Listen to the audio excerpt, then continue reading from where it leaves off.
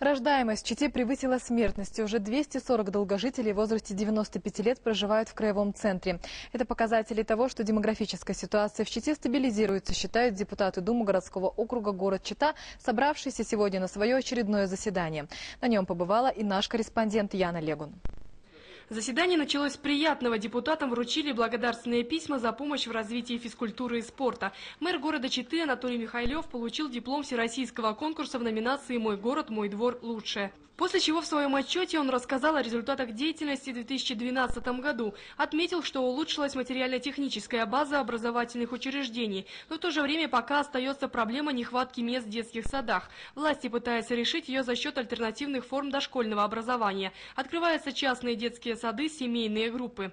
Привлечение инвестиций остается важнейшим условием развития муниципального образования. По итогам 2012 года общий объем инвестиций составил более 13 миллиардов рублей. В отчетном году осуществлялась реализация 11 муниципальных целевых программ. Адресная инвестиционная программа, план социально-экономического развития. Объем финансирования всех программных мероприятий в 2012 году составил 3 миллиарда 692 миллиона рублей, в том числе за счет средств городского бюджета 522 миллиона. Ну, в общем-то, мы с вами тоже неоднократно уже говорили, что программно-целевой метод достаточно эффективный, и при расходовании определенной части средств городского бюджета мы можем получить возможность получения средств из других бюджетных источников. Не так остро стоит проблема безработицы, можно гордиться и темпами жилищного строительства. Прежде всего, также можно говорить о количестве жилищного строительства, о качестве жилищного строительства введенных объектов.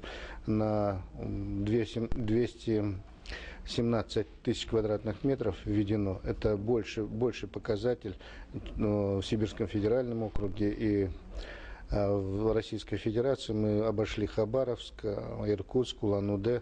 Также на заседании депутаты обсудили изменения в правилах землепользования и застройки города. Они включают в себя около 30 предложений. Одно из них касается бесплатного выделения земель многодетным семьям.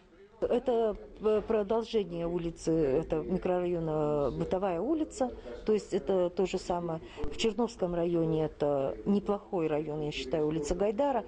Конечно, я очень отрицательно отношусь к определению отдаленные районы.